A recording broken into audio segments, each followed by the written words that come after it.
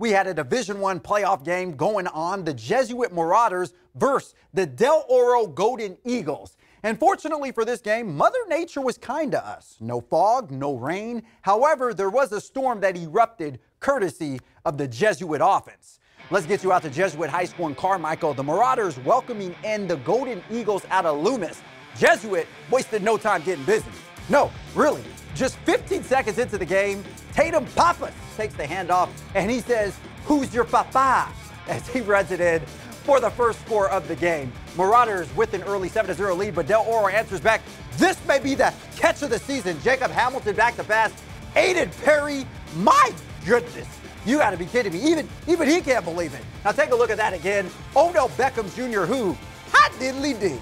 Aiden Perry just too much. That would pull the Golden Eagles within one, but it was all Jesuit from here later in the second quarter.